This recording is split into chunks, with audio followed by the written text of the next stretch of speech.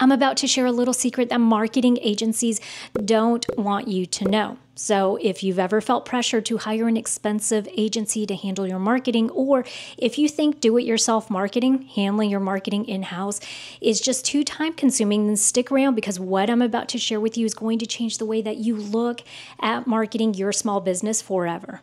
I'm not trying to gatekeep, so let's just start with the biggest secret that marketing agencies don't want you to know, and that is that you don't need to hire a marketing agency to succeed.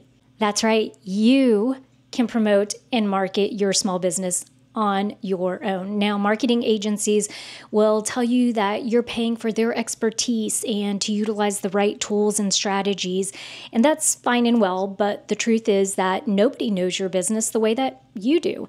And with the right tools and the right information and the right strategies, you can also run effective marketing campaigns that will garner you really great results, increase sales, and grow your small business. Now, you may be one of those small business owners that says, actually, Vivian, I would love and prefer to outsource my marketing to an agency. I'm just not currently in a position where I can spend thousands of dollars a month doing that. So in the meantime, I have to keep my marketing in-house.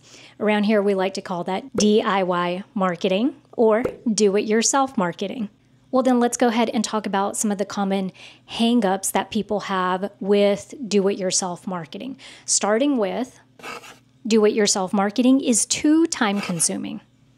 Okay, I know it seems like you're going to save a lot of time by outsourcing your marketing to an agency, but here's the truth. Even if you hire marketing professionals to help promote your small business, it does not absolve you from having to be proactive and engaged in your marketing. That is the truth, because think about it. Even if you outsource all of your social media to somebody, they are still likely going to be coming back asking you to record or asking you to take photos, asking you to approve the post before they put it out there, because no good marketing agency worth their salt is going to be posting stuff that you don't know about, right? They need to get your stamp of approval before you do. So it just adds another layer to that whole process.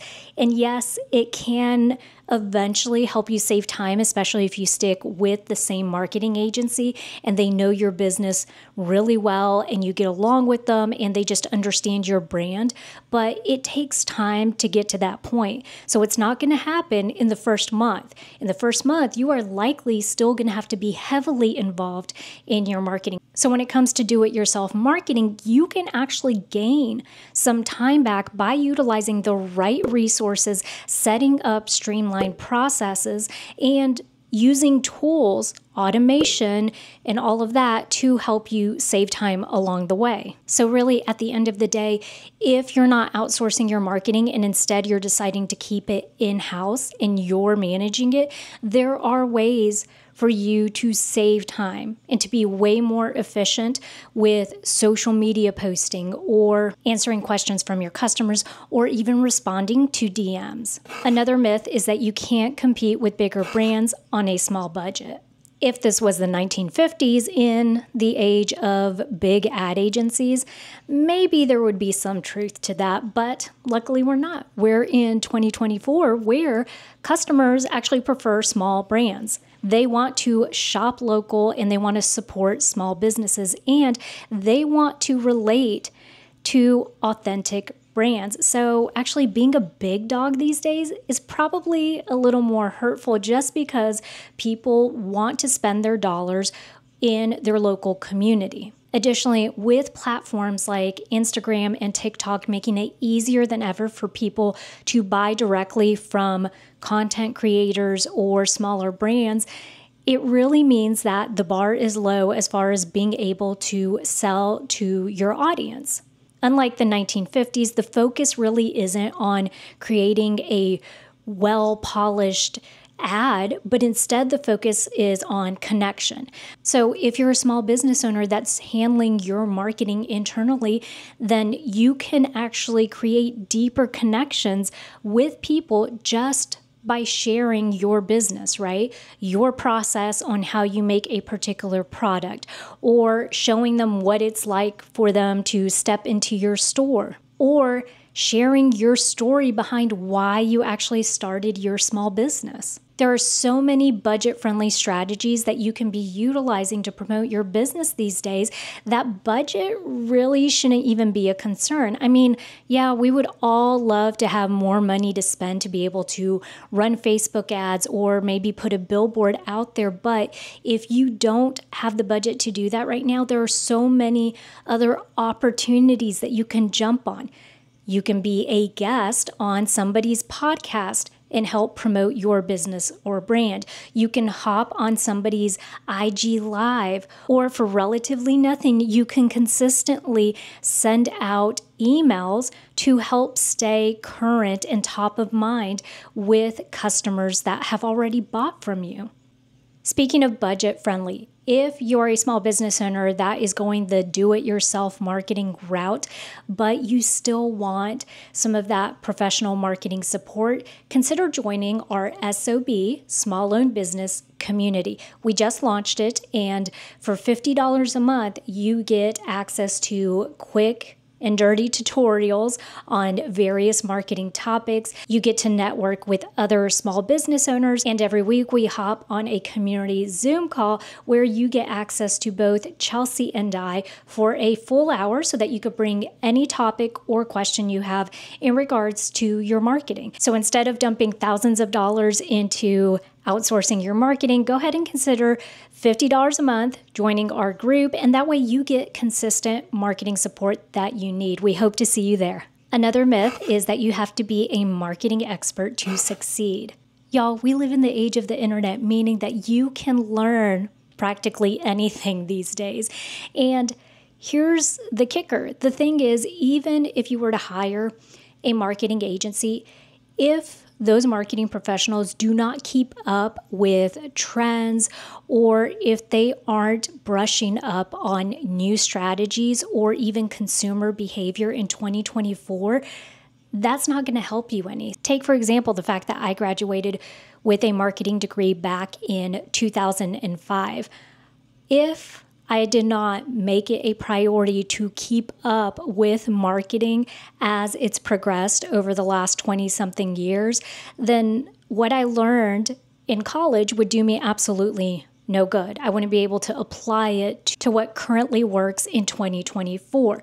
So my point is that you, as a small business owner, can keep up with your own marketing as long as you are also keeping up with the trends and with consumer behavior, and that you're pivoting year to year as that changes. Think about it. If you had a business 15 years ago, you weren't on social media. You probably weren't on Instagram.